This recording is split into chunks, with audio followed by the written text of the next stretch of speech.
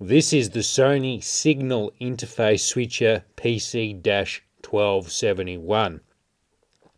It is considered by Sony to be a projector accessory. It can connect to a number of different projectors, whether it is a CRT projector or a projector using a different type of display technology. It also can be connected to a number of Sony's rear projection monitors, including this big 60-incher and this smaller 40-inch model. You may have experience running out of inputs on your television. You've plugged all your consoles in, and yet there's no more inputs left to plug the remainder of your consoles into the TV. You need something extra. You need, say for example, this SCART box here with all of its connections to accommodate all of your consoles. That in essence is what this device is. It enables more devices, more, whether it be DVD players, Blu-ray, consoles, video players, computers, whatever it is, you can hook all of those into the switcher and then hook that to your projector to view them all by switching through on the front panel. On the side of the machine we can see the labels, made in 1993 of June, model number AC 120 volts. This is an import unit. I've got another video showing you how to change the voltage to accept 220 to 240 or thereabouts. The back obviously is going to be of great interest. These devices enable you to put in 8 cards, have 8 devices connected in. It's not completely full at the moment. There are 3 blank slots there on the end. It doesn't actually come with any of these cards by default. These last 2 cards, or they're not actually cards, but these 2 parts here are permanent. They come with the unit. All of these are additional accessories. Here's a blanking plate, bit of sticky tape residue on the back, no surprises there. Moving back around to the front, there's the on button, the standby off button. They will illuminate when power is given. Here is the infrared receiver. Speaking of infrared, this is the matching remote, the Sony RM-1270S. Looking more closely, there are buttons labelled 1 to 8. You can choose from any of those inputs. And some basics up top. 2 AA's will power the remote. On the front we also have the 8 buttons to select which input you want to display. Here we can see that some of those buttons have been labelled from the previous owner, that being the US government. These 2 pieces here are rack mounting ears that go into the side of the unit. They screw in and then the unit can be mounted into a rack. On top of the unit we have a sticker here. I have no idea on this sticker's history and what the history of the unit is, but I see a price of $5,176 and that would be in US dollars. If that's how much this unit costs, that's unbelievable because it's not really that complex or sophisticated. Going back to the back, the on-off switch, the mains power that goes in there through that IEC connector.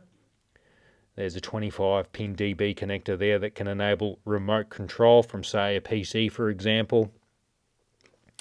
These connectors here, I think they're 14 pins. These are quite interesting.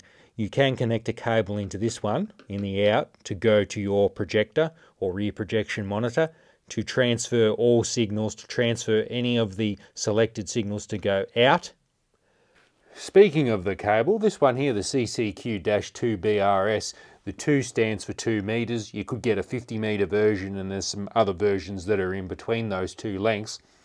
Sony camera cable. This is a NOS cable.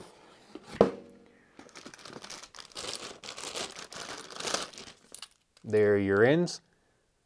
Let's plug it in for fun.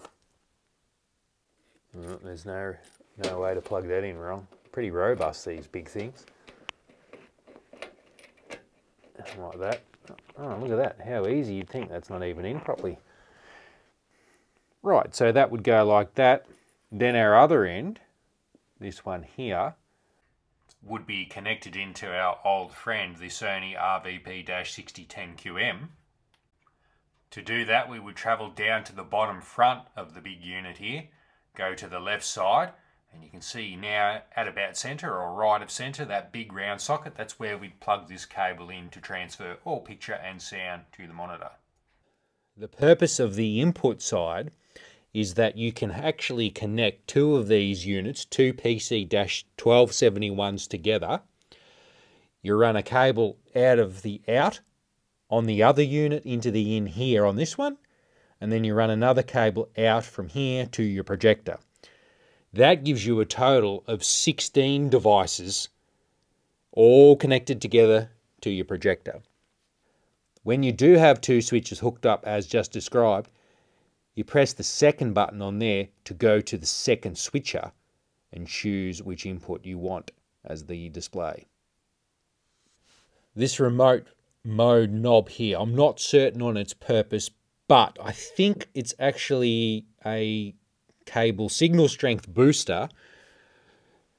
The cable lengths on this allow up to 50 meters, and that boosts the strength because as your signal travels further and further it deteriorates, therefore it needs compensation, and I think you can manually adjust the signal strength, but I may be wrong on that.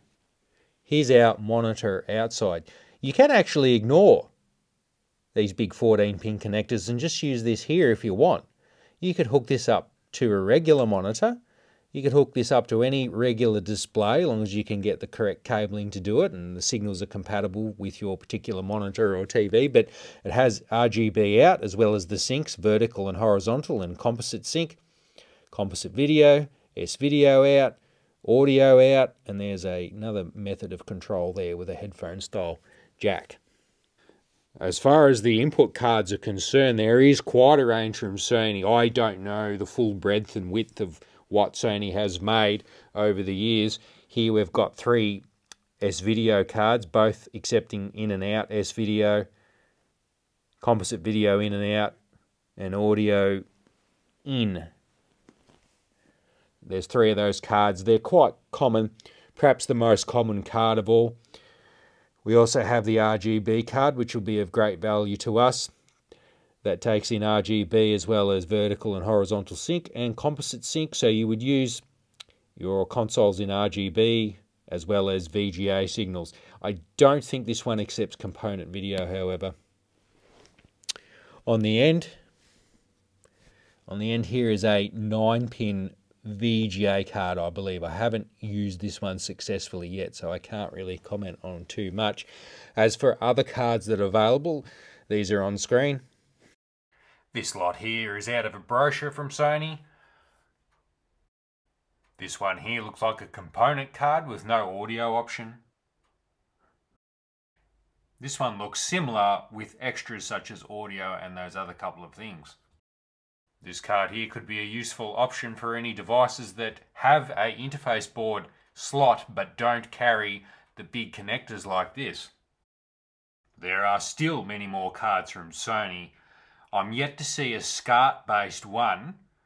I'm guessing there isn't, but it would be great if someone created one within the community, like we have for other monitors that have been done in recent years. Speaking of aftermarket cards, this is a very interesting specimen here. I know it as the Sony IFB-Full HD, yet it's labelled IFB-3D. This is an aftermarket card. It is not made by Sony. It has HDMI inputs, and is a bit of a miracle, quite frankly, as to what you can do with this card. While we're on this card, to take out a card you need to undo the screws at the top and the bottom. There's one done. The screw will stay loosely in the plate. We'll do the other one. Come on. It's just about done. Then we can pull it out. Oh, I might have to go a little bit more with that bottom screw off here. It should be enough. Like so. That'll slide out. There's the contents of the card. The ID IFB 1000 for the S-video card. Then we can put the HDMI card in. There's a groove on the top and the bottom that you need to follow. otherwise you'll be in deep trouble. Oh, come on. Like that. That'll push in like that. I'll have to use the screws from this card to firm it in, to screw it in and secure it, but that's all there is to that. Looking at the connector end of the cards, come on camera, focus in. There's a big array of pins in there, plenty of pins to carry whatever is necessary, whatever signals, pictures, sound and communication, whatever protocol. Just before I turn on the switcher to demonstrate it, this is the preceding model, the PC-1270.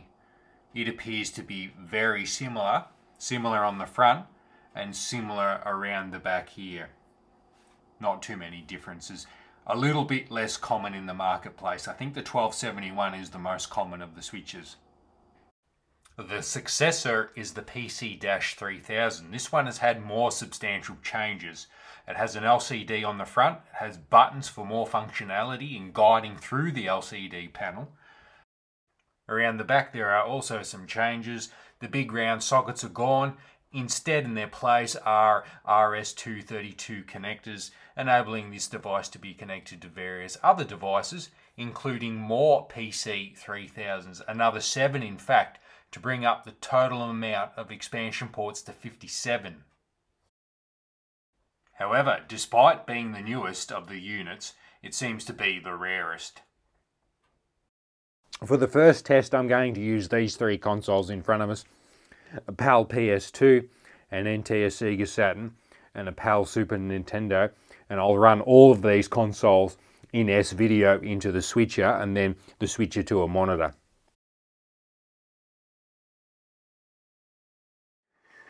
It's up and running.